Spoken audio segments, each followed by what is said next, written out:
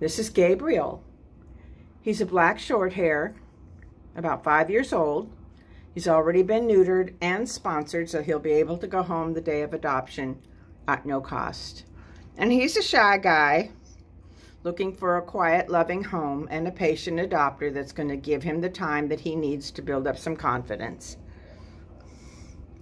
We're able to handle him with no problem, and he likes cat trees and high cat clouds. He's shared a hab with other kitties before, and that's not a problem for him. Sure hope he gets adopted soon. He's a very sweet boy. This is Gabriel.